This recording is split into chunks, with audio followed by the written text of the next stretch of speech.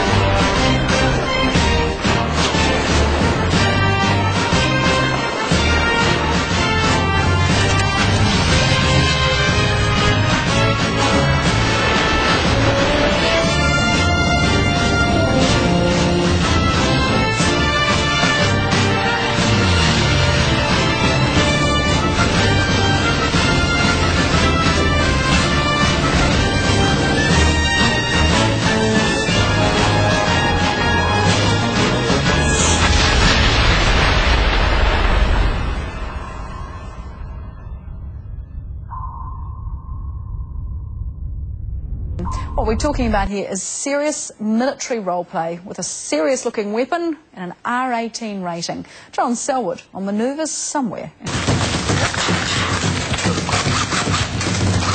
It may look and sound like a real firefight, but in reality it's all make-believe.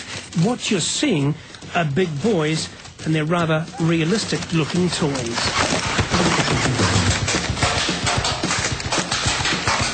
It's called Airsoft, an internationally recognised wargaming sport. If you've never seen or heard of them before, it's probably because Airsoft players tend to keep a fairly low profile. You see, they don't want anyone misunderstanding what they and their guns are all about. The main thing is it's a sport. I mean, there's teams all over Europe, through Asia, playing this game. Strip away the camo paint and these are everyday blokes using play fights for fitness and fun. I'm a university student. Everyone plays Cowboys and Indians and we're just playing Big Soldier Boys. I'm a branch manager. Today's war game is a base assault. The frontal charge is more for the cameras than any particular strategy. Normally players survive using a mix of stealth and skill. How many yards? How many yards? About 20 yards in front of the base. There's one on the bush there in a ghillie suit. Just moving now. The rules are simple. A minute's time out if you're hit. And once the whole team's been hit, well, it's game over. Stop! Stop! So if you get hit by one of those, what does that feel like? It's no worse than getting flicked. Like that? Yeah, like that. OK, that hurts a wee bit, but it doesn't draw blood. No. Single shot and semi-automatic airsoft guns are still acceptable.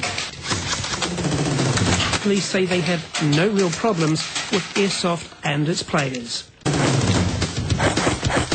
As for the players, well, they just want a wider acceptance of their chosen sport. Just one left. Just moving to the right. Got him? Hit!